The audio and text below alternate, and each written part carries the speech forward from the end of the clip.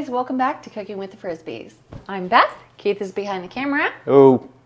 And today we are doing ossu. What is it? It's a veal, it's a veal shank. So this is it. Veal shank. It's from a cow. The shank is basically the leg, right? So it's a section of the leg. You cook it for many, many hours and it gets super tender and lovely and delicious. And actually the marrow inside is also really good for you. It's super healthy. It's great for your digestive system. So we're gonna go ahead and get into it. I've already floured a couple of these. I'm gonna go ahead and do this one real quick. This is just plain flour. I already did salt and pepper on these guys. And we're gonna brown them off in my Dutch oven.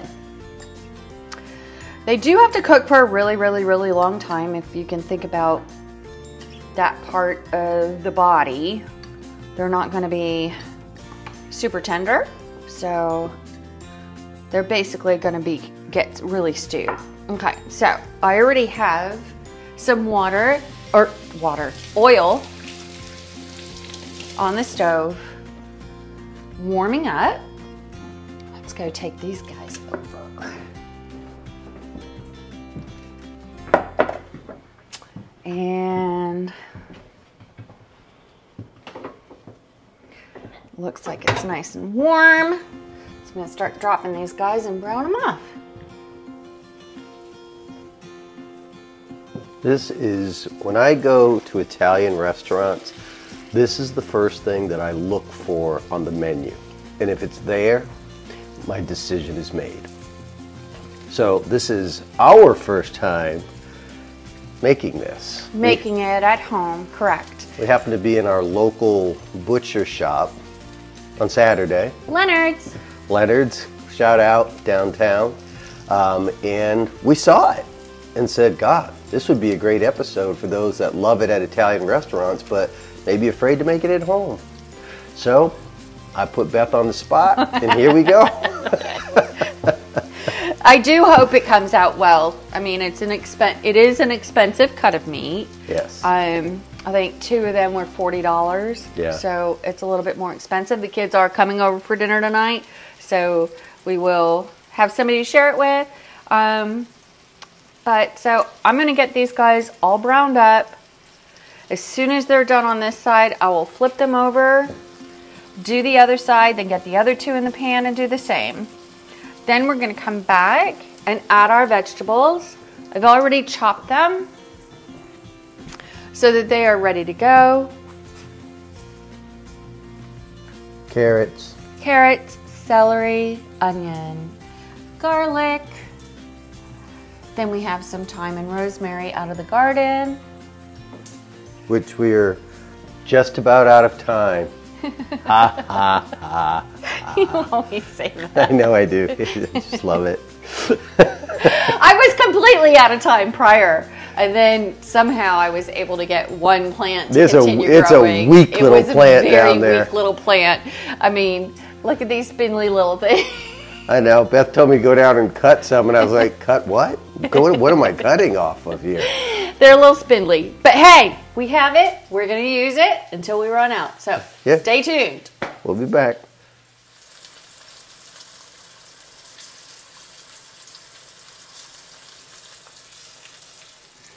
All right, guys, we've got brown. You see how beautiful that is? Look at that. That's what we're looking for, right? Yeah. We're not cooking through. We're just browning them. Whoops. Uh-oh. That would have been It could have been disastrous. That would have been Tyler's. All right, so these guys are done. This is too much burnt in my pan for me to feel good about putting my vegetables in it. So first, I'm going to clean out my pan. Then I'm going to get started on softening my vegetables, and then it goes in the oven for, no lie guys, 1.5 to 2 hours. Like I said, this isn't a soft piece of meat. We've got to cook it low and slow. It's going to go 325 degrees for almost 2 hours so that we can get a nice softness to it. The marrow has to cook through the bone. Remember, these are bone in. Marrow has to cook through the bone as well. And then they should almost, they will should pull away from the bone. They will be fall off the bone. It's the Boston butt of the cow, I guess, but at a lot more expensive. Yes, a lot more expensive. So we'll be back. All right, now we're ready for our veg. So we did clean out the pan. It is a process because the pan was screaming hot. So, so Keith used his fire retardant gloves and he cleaned it out. There's a little bit left of residue, but that's the pretty color one, right? Not the... That's essence. That's the caramelization and not the My dad always called it essence. Essence. Don't throw that essence out of that pan. So we're gonna go ahead. I've got some olive oil in the pan. I'm gonna start with my onions and get them going. Oops, a carrot got in there. I think it's okay. We'll be okay. I think so. We'll be okay.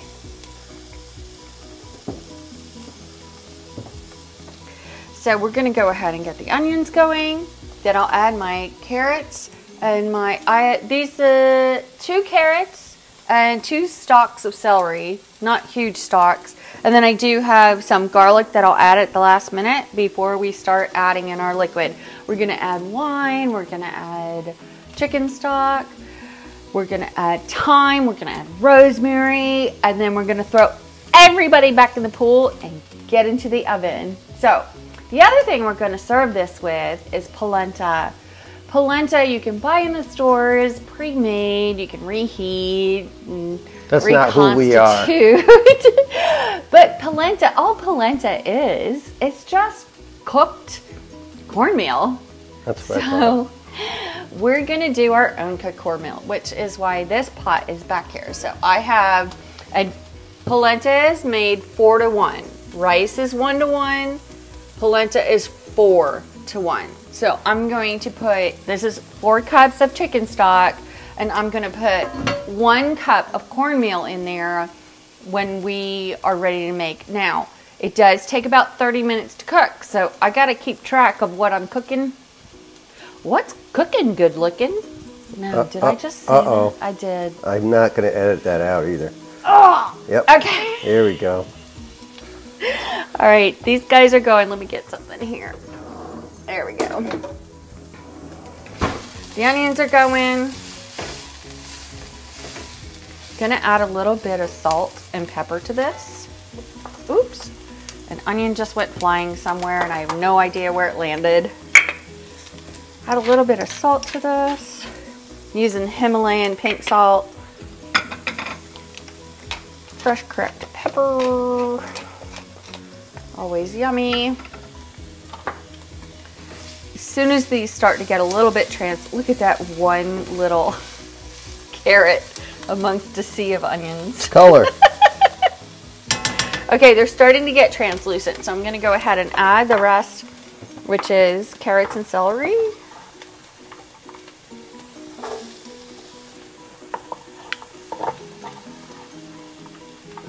Oh yeah. A little mirepoix of veg. I don't want these to brown, to be really honest. I want them just to become a little bit soft, right? Because they're going to be the base for what, oops, sorry, my veal shanks sit on as they stew in the oven. So I'm going to give this a couple more minutes. And then I'll be ready to start adding some more of the liquids to it. White wine, a little chicken stock, and some herbs. Be right back. All right, these guys have been going a little bit. I did wait to put the garlic in because I don't want the garlic to overcook or burn. So these guys have been going for a minute. They're getting tender. I'm going to go ahead and add my wine. This is a cup of dry white. Ooh, sizzle.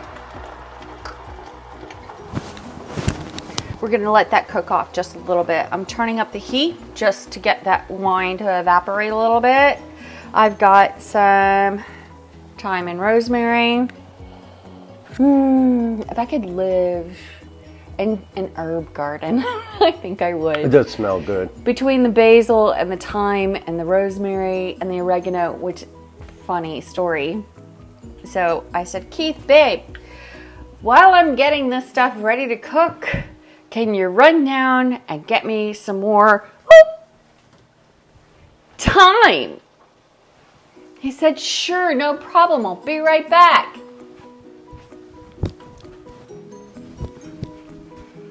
Not thyme. Oregano. They look awful similar. You think so? Mm-hmm. Oregano. I just went after the healthy one because I didn't think you were talking about that raggedy bush that was down there by that pepper plant that's dying. This is the only time I have. We are out of time. Oh, I really did not have great success with my herbs this year. It was a tough gardening season all the way around. Yeah. I do think some of it, though, is the yard, which is required in our neighborhood. They require you to use a pesticide on your lawn to help keep pests Make it look pretty. away. So they require it, but I do think, unfortunately, it is, my herbs are suffering because of it. I do think, because they're right up against the lawn. Well, and there's some other things too. I mean, we had to pivot and buy compost somewhere else. We don't know. I don't know. It was a different compost that we never actually used before. Don't know that you can trust it. It could have been contaminated. It was very generic. We had an entire bed that didn't do well. Yeah. And then the high heat, and it was just tough all the way around. It was a tough year. But anyway, so it was fun though. I got the last of my little cherry tomatoes. I made some salsa this weekend. Yep. I used some green tomatoes and made some verde, salsa verde. You just did that today. Yeah, I did this morning. Because we still have tomatoes on the vine, but they're not turning red. So I just went ahead and used a jalapeno and some green onions and just made a salsa verde. It's really good. You haven't tasted it yet, but anyways, back to Ossu Buco. Okay, I'm going to go ahead. I've let that wine cook out a little bit. I'm throwing these sprigs of thyme and rosemary in whole. I'm going to let them come up to temperature. I'm going to start the oven. I'm going to put a lid on this and we're going to go in the oven. So I'll be back in just a minute.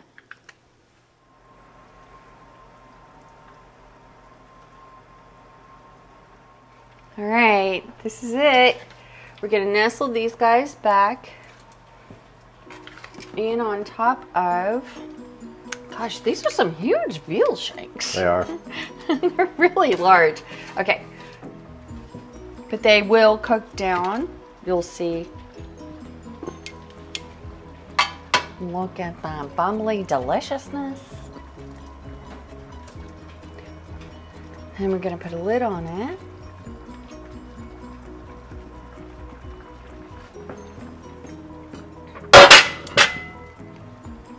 Yikes. Lid. And then it's going to go into the oven at 325 for 1.5 to 2 hours. I'll check on it after an hour, and then I'll check on it probably every 15 minutes thereafter. So we'll see how it does, but you cannot miss the ending because it's amazing. Let's hope. Stay tuned. Hi, Bella. Look at that pretty girl. Bella came to visit. I also have to make the gremolata. Hi, Bella. All right, it's that time. Going in the oven. Lid on. This is so heavy. All right, we're in. We're gonna go ahead. It's not quite to temp, but I've got to get this in the oven or we're gonna eat at 10 o'clock at night. What temperature are you looking for? I'm looking for 325. Okay. It's 305. Right. I had it on the stove, so I'm just gonna put it in the oven. Go ahead and let it come to temp. We're gonna cook this thing for an hour. Check it. See you soon. Now. One of the great things about the Ossu Buco, it's a heavy dish. It's got a lot of veal, meaty. It's lovely and luscious. And we're gonna serve it over some polenta, which is also has a lot of texture and flavor. So what I'm gonna do is lighten it up a little bit with a little bit of gremolata. So this is just parsley. I'm gonna chop this up pretty fine. Then we're gonna add some lemon and some garlic and some olive oil. And it's just gonna top it off so that it's adds a little freshness, especially right now. End of summer, early fall. Dishes can get a little heavy. This is gonna be a lot of freshness.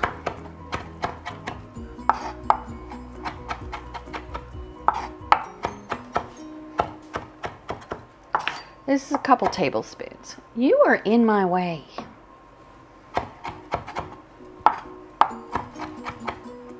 Oh my gosh, it smells so fresh. So we're gonna add this. I'm also going to zest a lemon. A little lemon zester.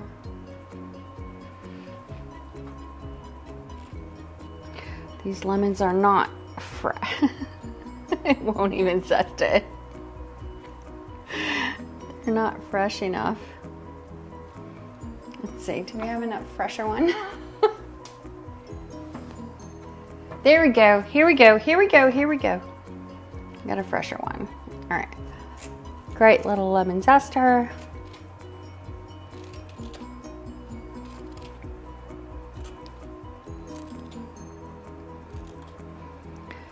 Zest this little puppy. Clearly you need a very fresh lemon to be able to zest it with this tool. I'm struggling.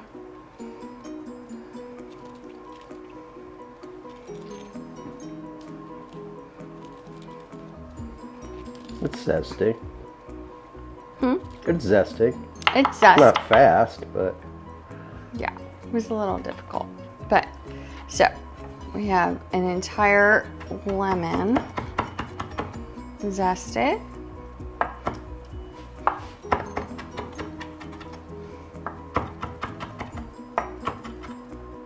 All right, parsley in the bowl, zest in the bowl, garlic in the bowl. There we go. And now just enough olive oil to incorporate it. Get a little spoon. Oh my gosh, it smells lovely. Just enough. This is just gonna finish off on top of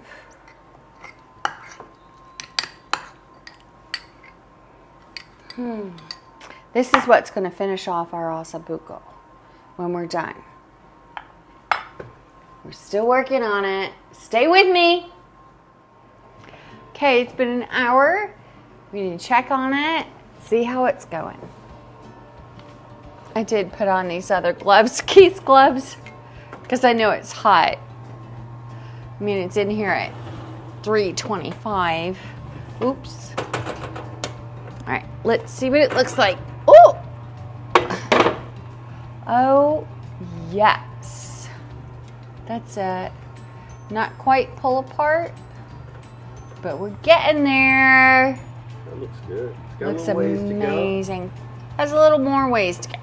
So, I'm gonna put the lid back on, shove it back in, let it go for at least another 30 minutes. And in the meantime, I've got my polenta boiling. So, come with me.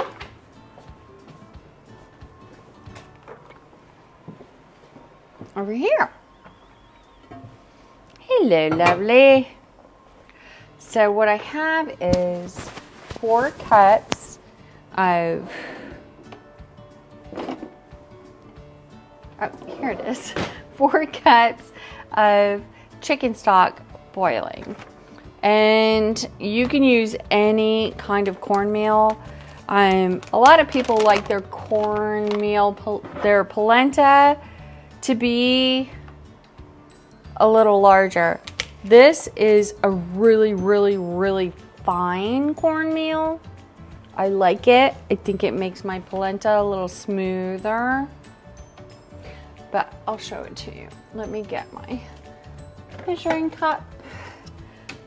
Remember I said it's 4 to 1. So we got only 1 cup of polenta.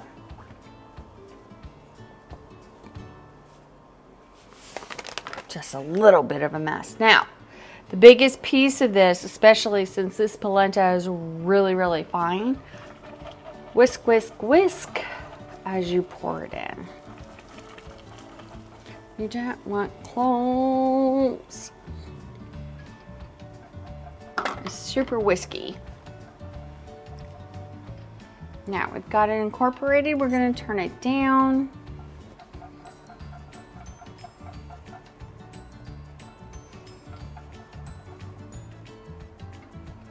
Now, typically you can use plain water and then you would salt the water, but because I'm using chicken stock, I'm not gonna salt anything. So, here's where we go. Polenta is typically known as a difficult dish, or not difficult, but a really needy dish, as is osso buco. But the great thing is a little bit goes a long way. So I'm going to go ahead, now that I have this all incorporated, and I'm just going to put my lid on it, sit it on simmer,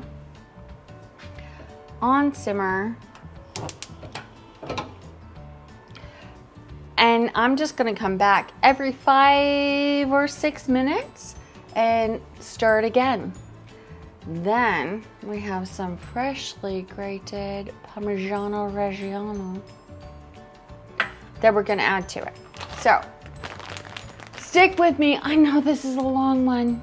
Stick with me. This is polenta. You just have to stir it a lot. This is what, 5 minutes after we just put that in? Yeah. Wow, it thickened up nicely though. Well, it will. That looks good. What's the gravy in the pan over there? So this is going to be a roux that I started, just flour and butter, and I'm going to use it to thicken up my sauce. After the veal is done, I'll strain everything off in the pan and then make a lovely sauce for it to go. But this has got to continue going. All right. It has been an hour and a half. We're going to come in here. I thought it was supposed to be 2 hours. It depends on the size. It's so heavy. Ah! Oh my gosh. Look at that. Look at that. Yeah, that's starting to look really good. That's amazing. So, ow, it's really hot. Okay, so what we're gonna do from here is I'm gonna go ahead, take these guys out, put them on the platter. I'm gonna take the vegetables, strain the vegetables out, and only use the stock to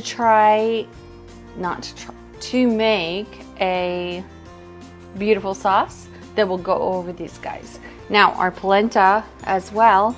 Look, I added, it's gorgeous, and I added a little bit of Parmigiano Reggiano to it, little creaminess, so stick around. So these guys are coming out. Oops, I want to leave all the thyme and everything else in it.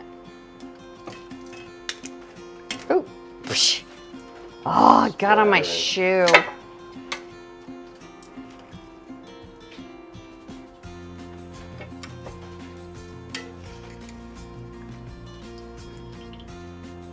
All right, here we go. Taking all this out. So I'm going to drain this, all of this broth. I don't think it's going to be pretty.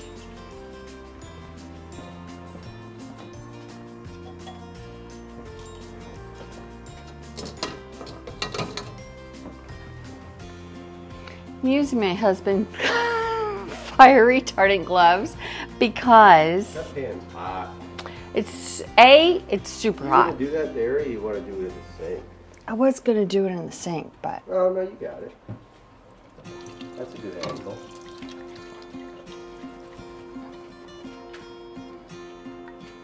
Oh, that's good.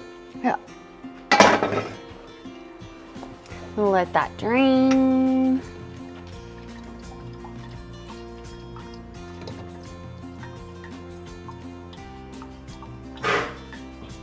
Then I'm gonna bring it up. That's lovely in the background. That one's back there. Sneezing. I don't know what that is. It's probably Allergy time. October allergies. Yep. You okay, buddy? All right. So those So are done. you're not using that anymore? That is like trash? Well, I mean, I can save it for something, but for tonight, yes. But the idea is to get this. This, right? So this is the gravy. Okay. So I'm gonna bring this up to heat, and that's why I made the roux. So I can brown this and then add the roux to make a little slurry and a little sauce. All right, we're ready for this. Okay, polenta perfectly cooked.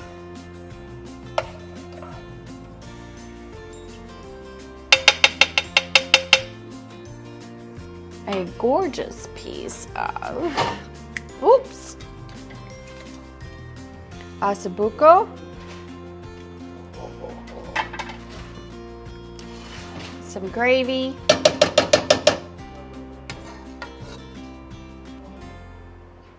Oh.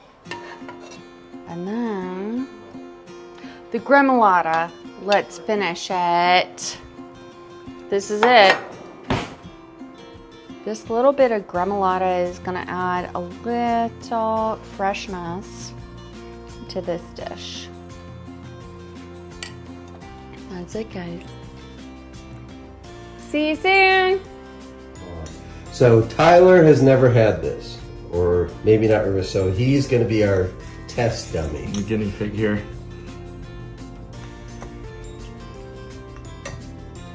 Sorry, I'm ruining your shot here, Keith.